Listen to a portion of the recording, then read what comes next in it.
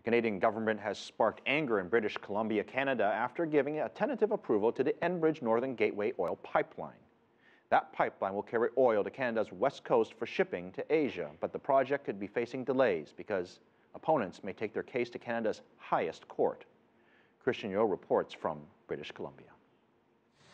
Canada has more energy reserves than it knows what to do with, and while its biggest customer, America, may be rethinking its relationship with Canadian oil, Asia is growing thirstier by the day. But accessing the west coast is proving difficult for exporters. To get oil to China and her neighbours, a proposed pipeline would carry it from Alberta to British Columbia and then shipped across the Pacific.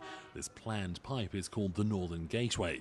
There, of course, is a big connection to BC with the development of the Alberta oil sands, namely Enbridge's proposed Northern Gateway pipeline.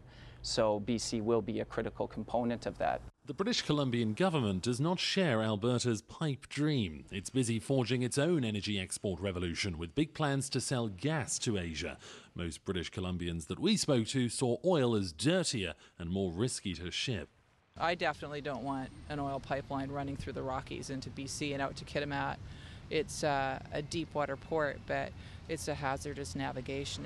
The economic benefits of a pipeline are impressive, $270 billion over 30 years, according to Enbridge, but it takes a visit to Canada's west coast to fully appreciate what's at stake environmentally.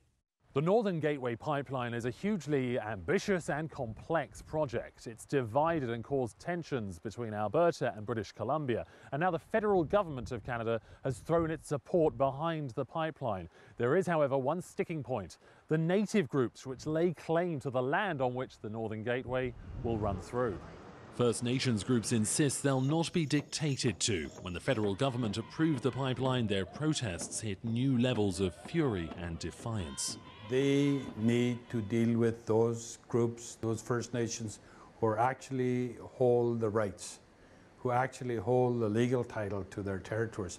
This is who they must deal with, and that's the approach that they must undertake. But it's not easy negotiating with this fragmented native community. There are almost 200 First Nations groups across British Columbia, and many of them demand a say. These groups have different opinions, they have different interests, and whereas some groups are fully supportive of particular projects, others aren't, and that all depends on their relationship with the companies, how they've been consulted. Most powers in Canada fall under the control of provincial politicians rather than the national government in Ottawa, except in certain areas like energy security and pipelines.